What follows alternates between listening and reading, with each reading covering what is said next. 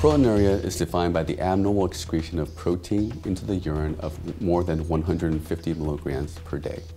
Somebody might ask, what is the significance of this? Well, we all have two kidneys with different functional parts. One of the components is a tiny microscopic filter called a glomerulus. The function of the glomerulus is to filter waste products, excess salt, minerals, and fluid on a daily basis.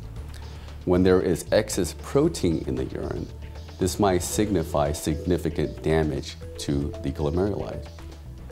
Most causes of proteinuria are pathologic, although there are also causes that are benign. Diabetes is the #1 cause of proteinuria in the United States. In fact, diabetes is also the #1 cause of kidney disease in the United States.